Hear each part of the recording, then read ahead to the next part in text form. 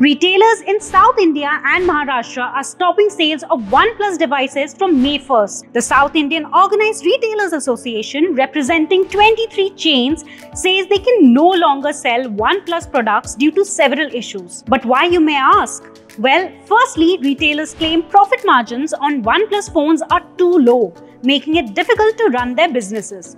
Secondly, processing warranty and service claims is slow and complicated, leading to unhappy customers. Lastly, Oneplus is allegedly forcing retailers to bundle their phones with other products that don't sell well. This reduces store flexibility and hurts sales. Retailers say they've tried to address these issues with Oneplus but haven't seen any improvement. So, if you plan to buy a Oneplus phone after May 1st, you might want to find an alternative to your local retailer.